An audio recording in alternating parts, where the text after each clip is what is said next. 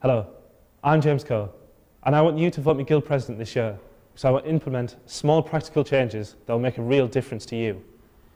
The university is going to be ravaged by cuts, up to 100% in arts and humanities, 9% graduate employment.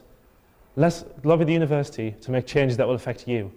Changes such as a postgraduate society to coordinate 19% of our university members, better awareness of postgraduate funding to make sure our graduates are the most equipped for the wider world.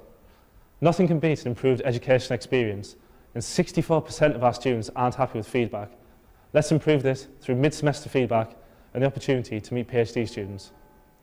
Sports are becoming inaccessible and expensive.